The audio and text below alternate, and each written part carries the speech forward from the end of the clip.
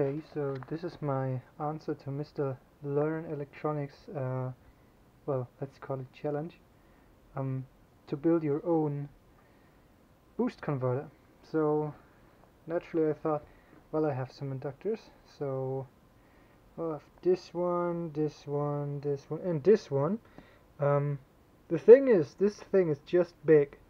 This little tiny one has 3.5 millihenry. This one has 2.2. So I was a bit disappointed in this one.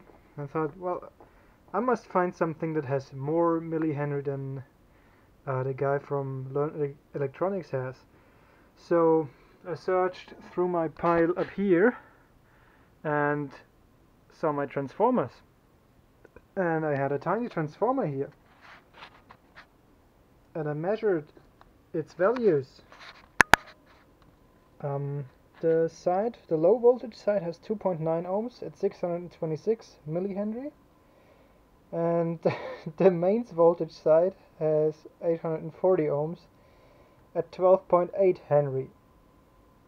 And I thought, I have to drive this off 5 volts, so I need to get some amps through there. If I use the side with the high resistance, I'm not gonna get much amps into the thing, so that's not gonna work. So I decided to use the low voltage side with 2.9 ohms and 626 millihenry, and yeah, that's my circuit.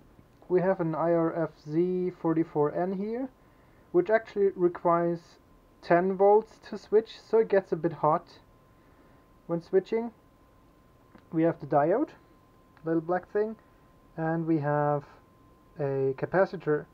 This one is a 400 volt one, for a reason, because I didn't know what voltages I could expect, so yeah, decided to, better safe than sorry, took a high voltage one.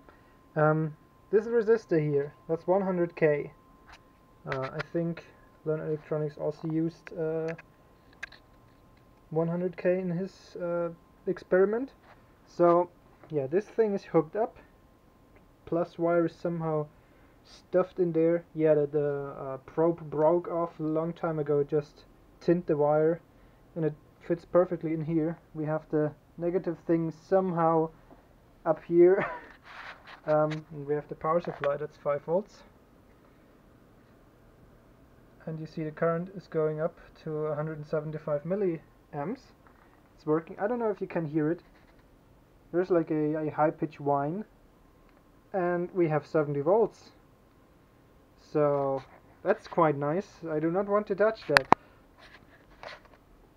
I didn't fiddle too much with the settings. What I have now is an interval of 200 microseconds and a duty cycle of 95%. So 95% of the time it's on, and then it's off for 5%. And the interval is 200 microseconds. So that's the high pitch whine. That should be like 5 kilohertz. I think 5 kilohertz, yeah. And that's how I got 70 volts. So you see the thing back here is drawing 174 milliamps, and you wonder where might that go. Well, luckily I have a camera here that can show you. So you see one part that's over here. I don't know if you can even see that. That is the transistor, and my camera just switched off its display. Yeah, the transistor that gets moderately hot.